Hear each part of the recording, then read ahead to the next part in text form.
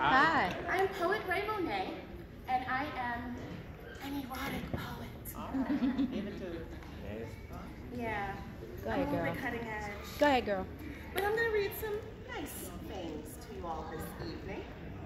I'm going to start, and actually with some poems from my book that I have available this evening, of course.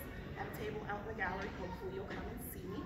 But this is from the Bedroom Companion, which I'll be reading. Now, I'm going to start with a lovely piece, one that is entitled Long Distance.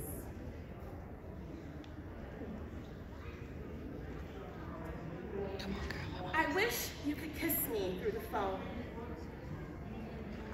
Put those lips to the receiver so they can travel the miles between us just in time to lie your lips softly against mine as if space weren't a factor at all. I wish that your tongue could travel through the telephone line, tickling my cheek at the very moment I say hello, giving forth a little giggle that lets you know that you excite me.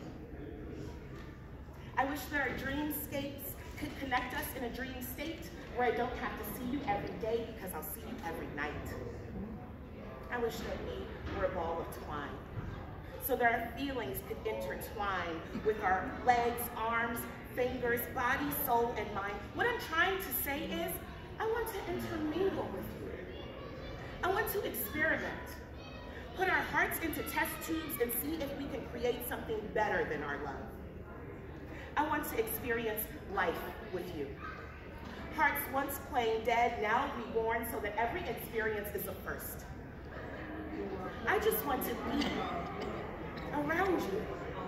But this distance makes it impossible to kiss those sweet lips at the end of a hard day.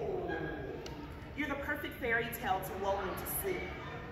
But these miles keep my mind awake at night, and honestly, since you left my bed, I've barely been able to sleep. So my mind keeps racing, thinking of you, innovative ways to be close to you. But I'm so far from those comforting arms that my security is tainted. Living in the memory of our last face-to-face, wishing that you were here so you can kiss the tears away. That's long distance. All right.